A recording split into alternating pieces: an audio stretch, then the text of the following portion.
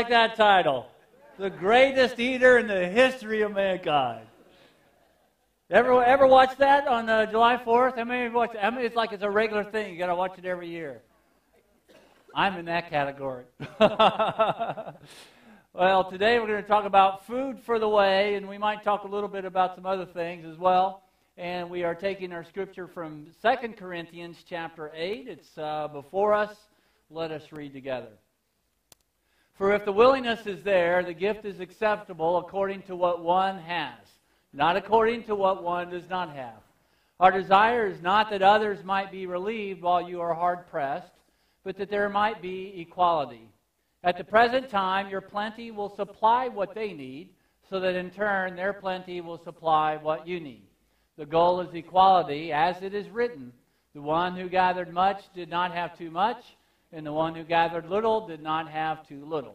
This is the word of God for you, for me, for all people, and we say, thanks be to God.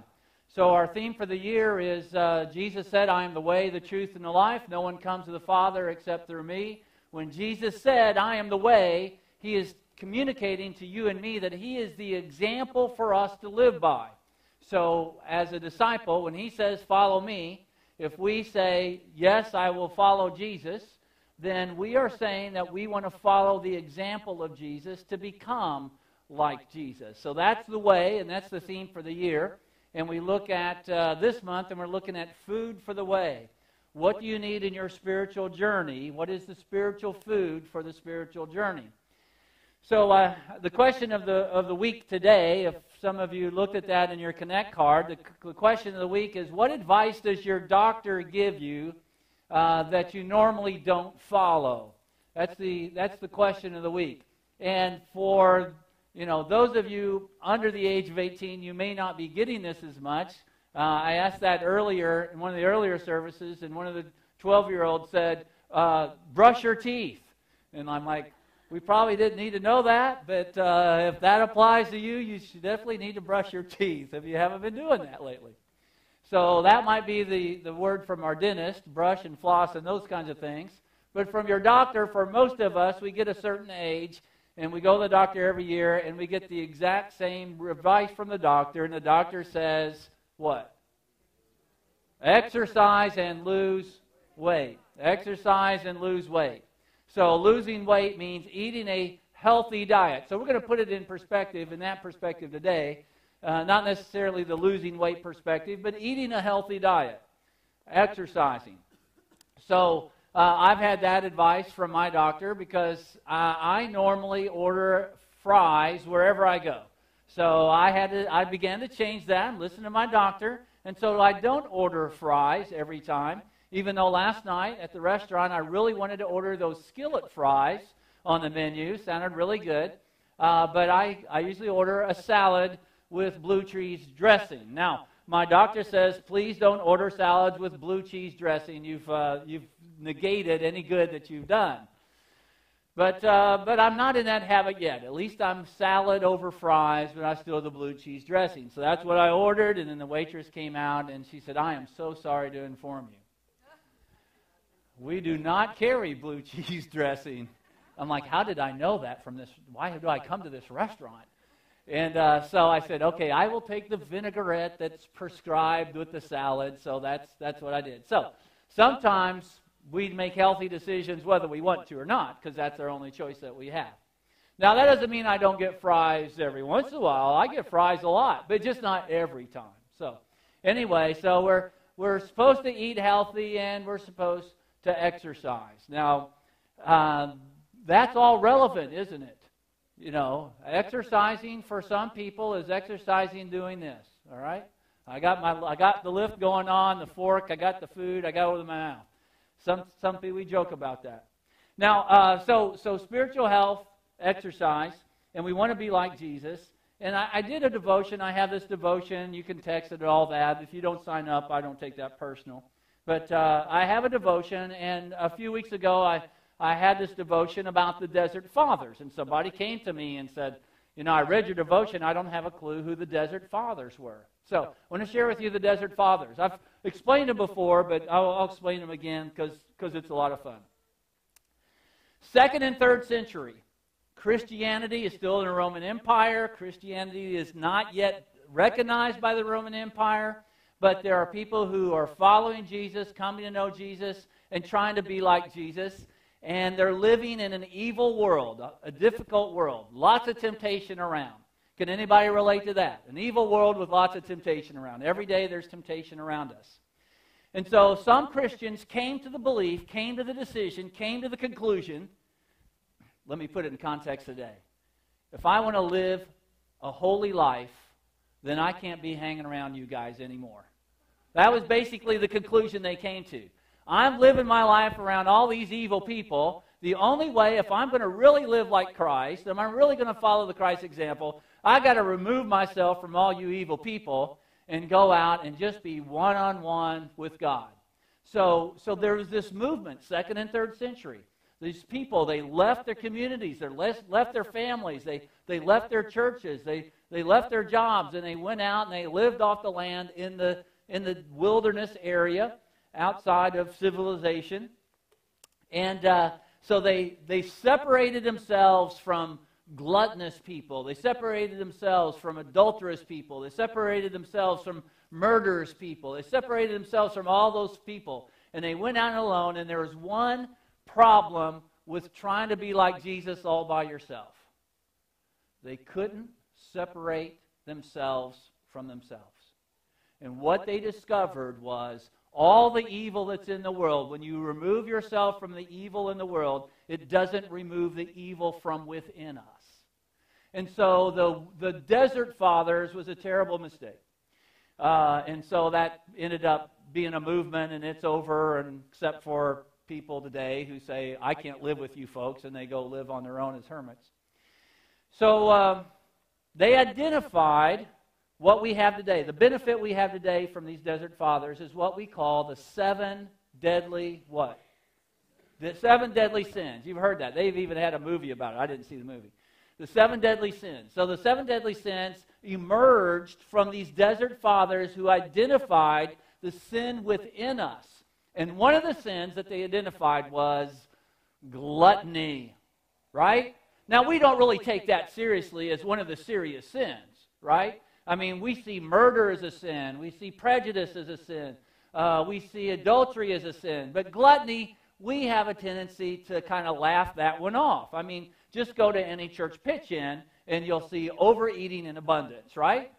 Matter of fact, we live in a society where we encourage, please, eat more, take all that you want, take all that you need. And so we have to measure that in this world of plenty of food, and we do live in a world with plenty of food, so that we're not overeating physically. But gluttony hurts our spiritual life. Now, this isn't necessarily a message about gluttony, but it's all going to fit together.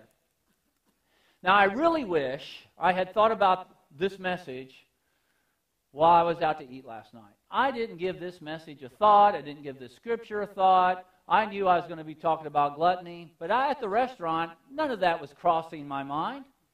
I made that wise choice of a salad, and I ate, a pretty decent meal. I didn't overeat. And then the waitress comes to us after our meal and says, "Would you like any dessert?" And of course, all 5 of us looked at each other, and we all knew the answer should be no. And we all really wanted dessert. And so we're kind of toying with that, debating that. And so I just happened to mention, hey, I think we're just a couple blocks from the Comfy Cow. And so that really appealed to everyone. And plus we decided that we would walk to get there, right? So it ended up only being 1 block. So we walked the whole block to the Comfy Cow. And so we go into the Comfy Cow. And I'd been there a couple of times before. I mean, I don't frequent there all the time. I go to Zesto about every day, but not the Comfy Cow. That's just special occasions, right? So I go to the Comfy Cow, and I walk in, and right here, the first thing you come to, there's this case full of stuff. And then you get to the counter, and usually I look at all the selections and decide what kind of ice cream. And, you have your regular scoop, your large scoop, your double scoop, and your triple scoop. Now, triple scoop is excess. That's definitely gluttonous. I would never get a triple scoop. really the reason is I don't want to pay the price for a triple scoop. That's the real reason. As a matter of fact, the question of the week 2 weeks ago was, what's your favorite food? Guess what the number one answer was? It was ice cream, far and away. Then the second answer was steak. I don't know what that says about us, but there we go. And so I'm looking at the ice cream. I'm looking at the prices. And when the lady says, can I help you? I said, how much is a piece of ice cream pie? And she says, it's $4.65. And I'm looking at the prices of ice cream. One large scoop of ice cream is $5.65. I'm thinking, I can save $1.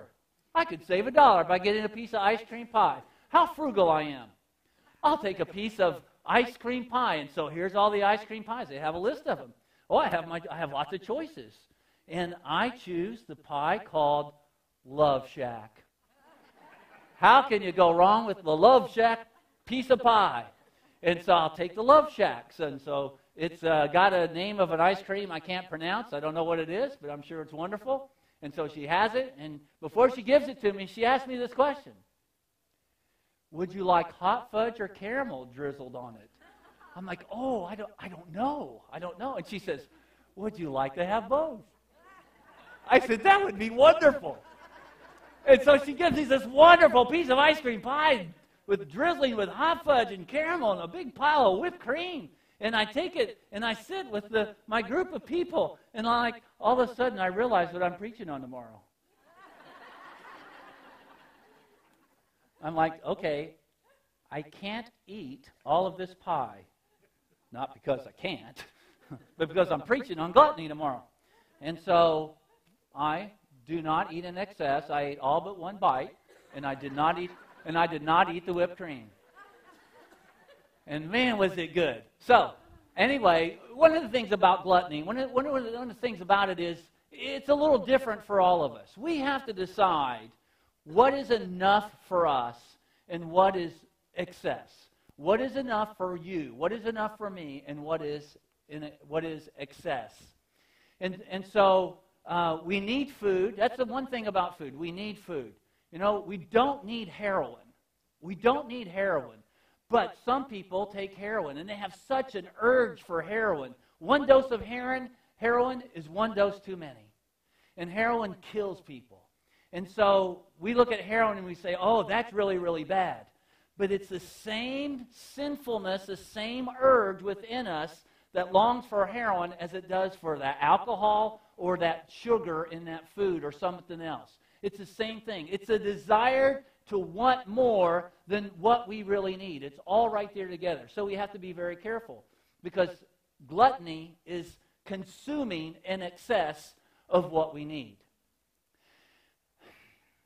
So we come to that, and individually, one scoop of ice cream may be in excess for you because of whatever your diet is or wherever you are in your physical life. But you might be in a situation where 3 scoops of ice cream is no big deal. I mean, some of these professional players, they eat like 5 steaks instead of a 6-ounce steak. I mean, they consume all this food because they're exercising so much. But your exercise and your food, all that needs to be together. So that's the physical part. That's the diet part. So here I am. I'm your pastor, and I want to say to you, for your spiritual journey, you need to have a good, healthy diet of spiritual food and a good, healthy exercise program for your spiritual life. So that's where I'm coming from. And even as I was creating this message, I knew that you're not going to take my advice because you're not taking the advice of your doctor, so you won't take my advice. So I'm going to try anyway, okay? So here we go. What is the spiritual food for the journey? Well, there are several. I'm just going to name 3. The first one, spiritual food, comes in worship. Worship is when the people, the believers of God, come together to worship a holy God. And we worship a holy God because God is worthy of our worship. Now, I come in contact with folks every once in a while who'll say to me, I can worship by myself. Well, instead of going into that debate, let me tell you, every time worship is mentioned in Scripture, it's always in community. Worship is done in community. Worship is the people of God, the body of Christ, coming together to worship the holy God. We come together in gratefulness. We come together to give Him praise. And worship really isn't about the song that you sing, the message that you hear. Worship is about the body of believers recognizing that God is a holy God, and that in this particular message, God has provided everything we need for the journey. Everything we need, whether it's physical, whether it's financial, whether it's spiritual, whether it's mental. God provides everything we need. So this is our response. Our corporate response is worship. And our corporate response is, God, you've given us everything we need. You are worthy to be praised. We might sing that. We might say that. We might pray that. Whatever it is we do, but it's done in a setting of worship. So if you're a believer in Jesus Christ and you want to become like Jesus and you want to give God praise, then worship isn't something you decide on Sunday morning, should I go or should I not go? Worship is something that you go. It's not a decision you make. It's something that you do. It's response. And it gives you the food you need for the journey. So we get our food from the worship setting because we are responding. It's about what we're doing in response to what God has already done for us. And from that, we are fed. Another place we get fed is through prayer. There were several people that went on, had a spiritual retreat yesterday right here, a women's prayer. If anybody was there yesterday, did that, great. Good to have you with us yesterday. It was all about prayer. So a whole day focused on prayer. Prayer is spiritual food. Now, I came kind of to the conviction that I needed to have a prayer life in my early 20s. I really didn't have that. I mean, I knew prayer was important, but I really didn't have a disciplined prayer life. I didn't have a daily prayer life.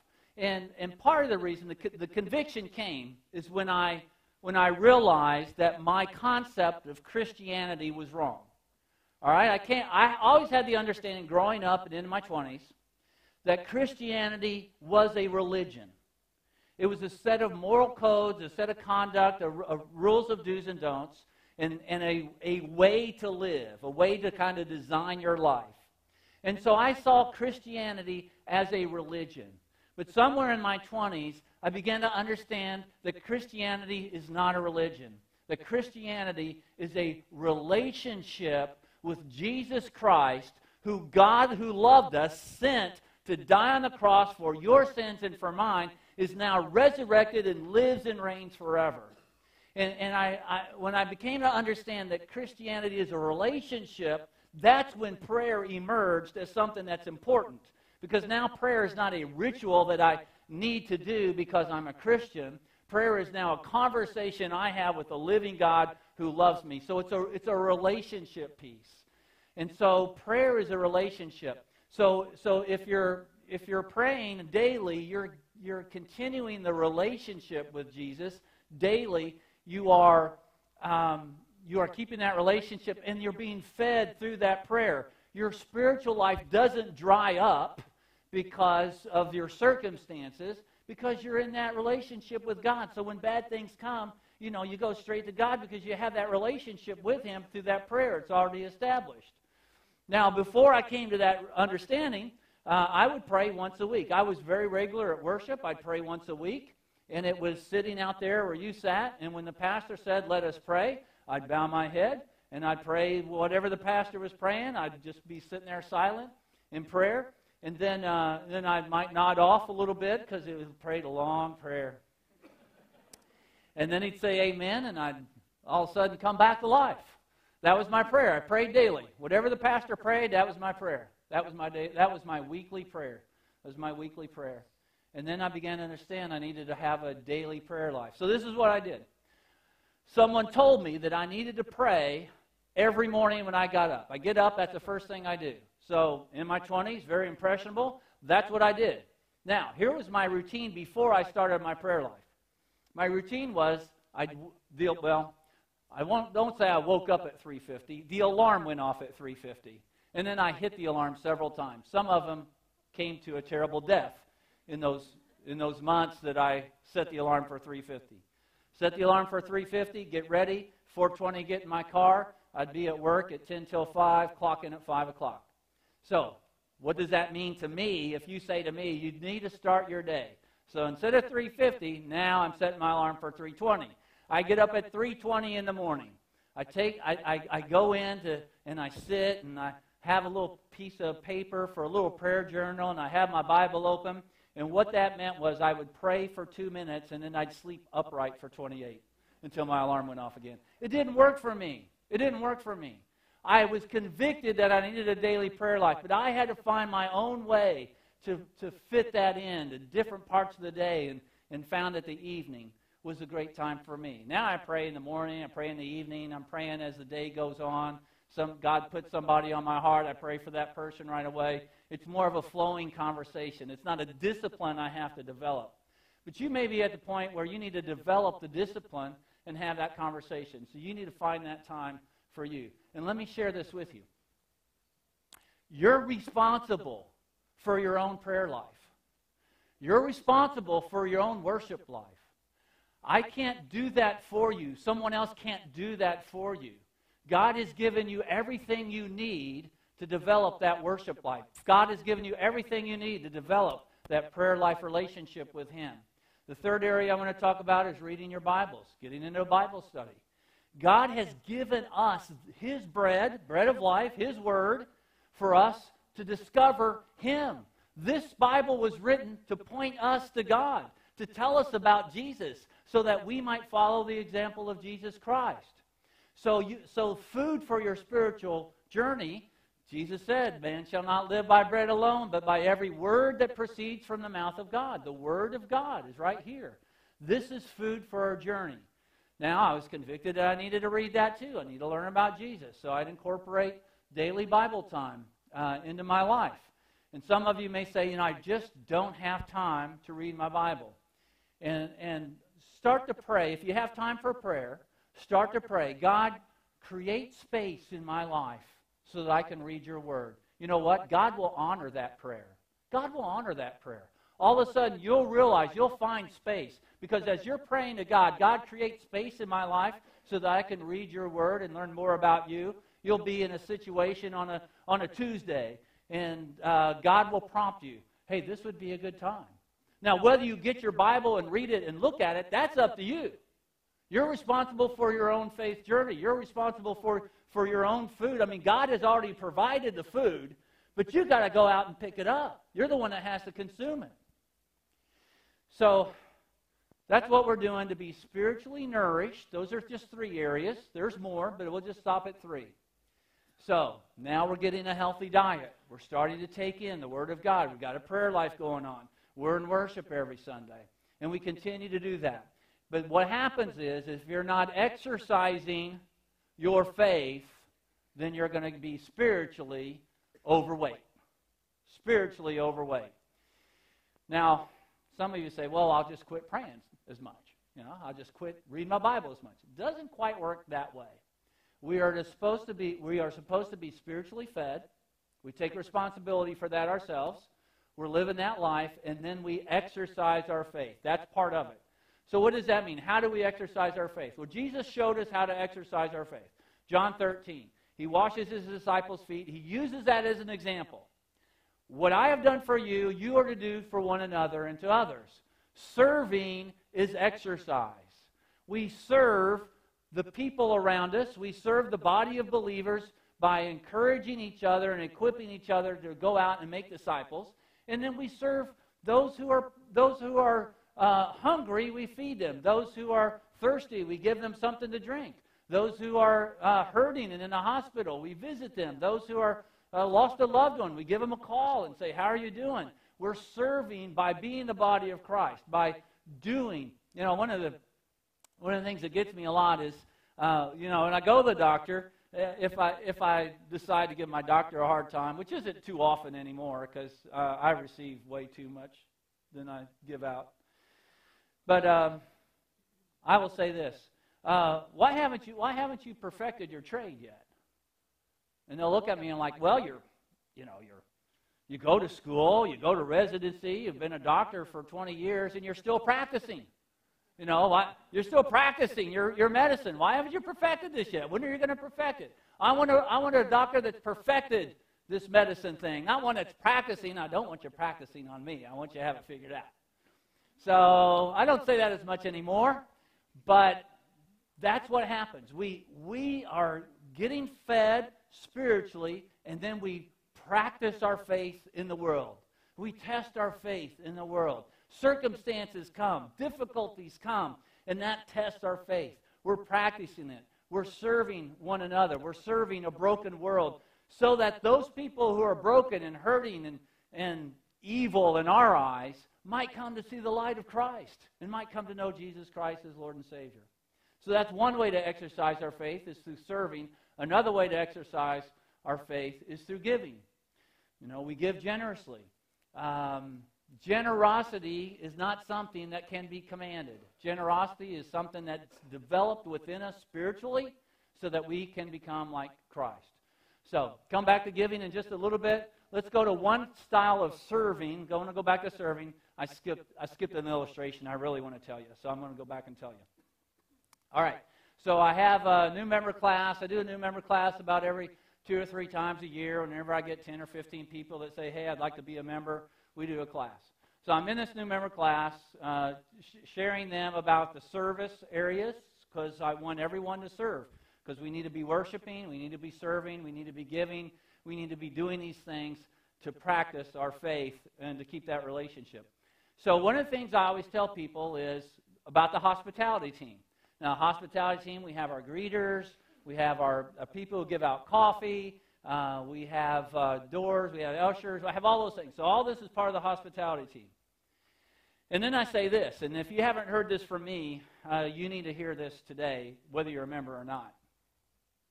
Everyone here today is a member of the Wesley Chapel hospitality team. You're a member whether you know it or not. You're a member whether you're part of the hospitality team whether you want to be or not. Because guess what? When you pulled up in the parking lot today and you walked in here, if anybody new showed up today, and we usually have 8 or 10 people who come for the first time about every week. So someone who's brand new, never been to worship here before, they pulled up and they parked beside you. All right? How do you interact with that person? Now, it may have been someone who's been going here for 5 years and you've just never seen them before. But how do you respond? Do you greet them? Do you welcome them? Hey, glad you're here. Hey, I don't think we've had the opportunity to meet before. I'm Tony. What's going on? Or do you just ignore the people around you and come in? Because a new person, they're going to make their impression of Wesley Chapel in the first 7 minutes. That's before they ever get to see me. Even if I have a stellar sermon, if we have not shown hospitality as a group of people, they've already made their decision. They're never coming back again. Now, you might have a great impression and be very friendly, and then they hear me, and then they say, I'm never coming back again. All right? That could happen, and that does, I'm sure. But we're all part of the hospitality team. So at the Comfy Cow, folks at the Comfy Cow are great. And the Comfy Cow is next to a bank parking lot, which was roped off because they just resealed the bank parking lot. Okay? Now, ever since I can remember, at least the 6 years that I've been here, that bank parking lot had signs at every parking space. Vehicle will be towed at owner's expense. Bank parking only. All right? So how is that in the hospitality ranks? Where would you rate that on a 1 to 10 in being hospitable? 0 or 1, right? Not very hospitable, but it's their parking lot. They can decide who parks there and who doesn't. So they repaved it. I leave my 1 bite of ice cream on the plate, not going in excess. I didn't eat it all. We walk out in the parking lot, and we're walking by. They have new signs. New signs. I took a picture of it. Let me read you what the new sign says. It has the name of the bank, and it says this: courtesy space. Enjoy our local merchants. Life needs a great bank. I'm like, hospitality. They went from a 1 to a 10 in one sign. Isn't that great? Isn't that great? So, serving, giving. Now, here we come to this situation. Let's go to the scripture today. Haven't even talked about 2 Corinthians 8. The whole context of 2 Corinthians 8 is about finances. It's about seeing God as the provider of everything that we have. And it's a letter to the Corinthians to be willing and generous to share the resources that they have with some other churches, with some other bodies of believers. Now, I used to hear stories that all the Christians in the first century were poor, da-da-da-da-da-da. But when you read Scripture, you know that there were some pretty well-off Christians. I mean, you had Lydia, who's a merchant, a seller of purple. So evidently, the Corinthian church, this is a church that has some means, because Paul is saying to them, you have excess. You have all that you need. And you need to be willing to share the excess that you have with this other church who's right now going through a real difficult time, and they need your help. So you have that going on. So then at the end of the passage, and he doesn't make it a commandment. It's very interesting. Paul doesn't say, this is a command, you should share your excess. Because you can't make a commandment on the generosity of the heart. That has to be developed through a prayer life with God. But he has this quote. As it was written long ago, those who have much did not have too much, and those who have little did not have too little. Well, when was that written long ago prior to Paul's writing? It was written in Exodus chapter 16. Now, this is where the food comes in. So you have the people of God, right? The Hebrews, the people of God. They've been slaves for 400 years in Egypt. Egypt, even to be a slave in Egypt, economically is really pretty well off. I mean, Egypt is the superpower of the world. For many years, they had a lot of resources. But God has released them from Egypt, and they're on their way to the promised land. And the promised land is a land full of milk and honey. Oh, it's going to be a great place. Lots of food for everybody, lots of stuff. You're going to love it in the promised land. It's what we've always wanted. It's what we've been praying for 400 years. We're on our way. But the problem is there was this journey through the wilderness in the between time. And even though they came from abundance and they were going away as free people with abundance, there was this journey through the wilderness, and they weren't real happy about it. And so what does God do? God provides bread from heaven. We call it manna. God provides this bread from heaven. And he says, this is for you. And this is what I want you to do. I want you to go out every morning. It's going to be there. Every morning I want you to go out, and I want you to gather. And God says this to the people. Take as much as you need. Interesting there what he does not say. He doesn't say, take as much as you want. No, take as much as you need. And so the people went out and they gathered. And it says, those who had much did not have too much. Those who had little did not have too little. And the whole concept in Exodus 16, because we miss it because of our 21st century individualist mentality that we have in America today. We miss it because it's a corporate statement. All the people who gathered together had everything they needed. Now, you had to be personally responsible. You had to go out and you had to pick up the bread. The bread, God provided the bread, but you had to go out and pick it up. God provides you everything you need for your spiritual journey. If you ever say, I'm not being fed, if you ever say, I'm not getting anything out of anything, somewhere along the line, you have got to be responsible for your own spiritual journey. God has provided everything you need for your spiritual journey. And you gather as much as you need, not as much as you want. You may not have everything you want, but I guarantee you have everything you need for your spiritual journey. And so they go out and gather, and it says, those who gathered much did not have too much. Those who gathered little did not have too little. Paul takes this statement from Exodus, from a bunch of grumblers, and applies it to New Testament, that God provides everything that we need. Now, I got to tell you, one of my favorite part of Exodus, every time I talk about Exodus 16, I do have to say a little part of this. Because there were a few that were prone to gluttony. There were a few that were prone to greediness. There were a few who, although they gathered as much as they needed for the day, they decided to save some for the next day. Where God said, don't save any for tomorrow. Why? Why would you not need to save any for tomorrow?